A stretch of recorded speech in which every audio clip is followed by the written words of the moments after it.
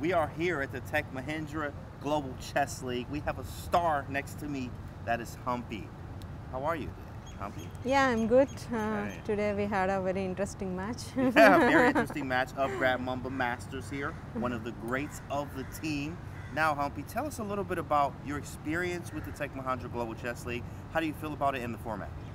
Yeah, this is a very interesting format, I would say, because playing a same color in every board. Right. And also the first of the tournament, like we were very uncertain of what color we will play until the half an hour. Right. So it's quite different, and also the scoring system, whereas if black wins, we'll get more points. Right. So it's tricky, I would say. Yeah, definitely I think after this year, you know, organizers will be getting plenty of new ideas to organize different tournaments with more fun. And especially here, the team is like very friendly team. Like we used to have, we are having a regular dinners together, and we chat a lot. Irrespective of their results, we support each other. I think I would say we are the best team. I consider our team as the best. Here first, she got the best team. The best team, Upgrad Mamba Masters. You can see it there on the shirt. You just had a big game. Yeah. Right? How do you feel about that game? We missed many opportunities in the tournament so far. There were several times like we were very close to winning, but then towards the end we slipped it out. Right.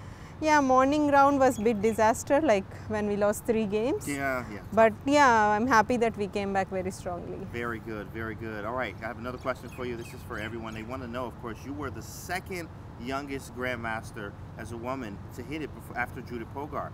That's huge, absolutely. People look up to you all over the globe. A little bit about how that happened, and what can you give to others watching today to inspire them?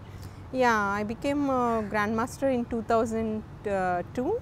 And I was very much inspired by Judith Polgar. Wow, that's crazy. Yeah. I did it too. You know, from my younger days, I always wanted to be like her, and she was my inspiration. So I'm happy to beat her world record and become the youngest one. Yeah. But I think time has changed a lot now. We have a lot of grandmasters, and you know, by 12, everybody, like the talented one now becoming grandmasters by 12. So 15 is too late nowadays. So I think trend has changed, and we have more opportunities as well. Right. But yeah, I am also happy that I had done a little bit to inspire women chess as well. Wow, you have done more than a little bit, of course, right? One more thing for, of course, women in chess. What can you give them to keep going and get better, and you know, look up to you and things like that? Yeah, I think it's important to always fight with men players. Yeah, there we go. Fight them, and don't be afraid of that. Don't be afraid. Especially when they are young, it's more important that they work along with the men players and they play more tournaments where men compete. So I think that would help them to improve their game. Compete against the men, beat them, and just play the board. This is Humpy. Guys, we'll see you soon.